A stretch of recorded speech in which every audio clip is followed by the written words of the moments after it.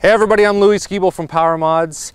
You know, sometimes we break our pull start recoil cord, it just snaps, especially on these older sleds. You know, they get worn out and they always seem to break when we really don't want them to. So if you break your recoil, there is a way to start your sled, and I'm going to show you how to do it with your handy little toolkit here. So in your toolkit, you're going to find this little plastic clip here, and that goes on your clutch. You're going to find a little length of rope, and all you're going to do is thread this through here. Just tie on the little knot on the end of it. That's it. On the other end of the rope, just make yourself a little loop.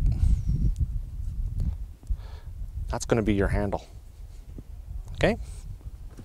All you're going to do is you're going to take a little notch here, and on this side of the sheave, you're just going to stick it in there. Wrap your cord around, and there's a little channel right here that you're going to lock your pull start cord in. Just get it around. There you go. Install my little handle.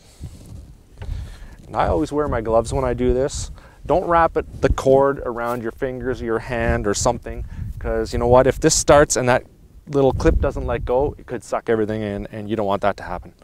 Make sure your kill switch is engaged. Make sure everything is ready to fire right up. Now, obviously you can't pull from the side, you've got to have a straight pull on this. I usually just pull it straight up. Got to keep my hand on the throttle here.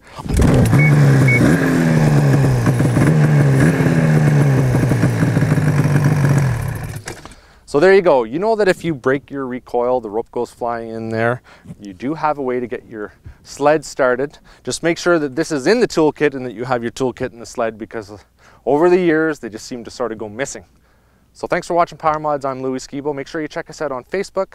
Check out firstplaceparts.com as well. They have all kinds of parts for your sled, as well as clothing and all kinds of cool stuff. Thanks for watching.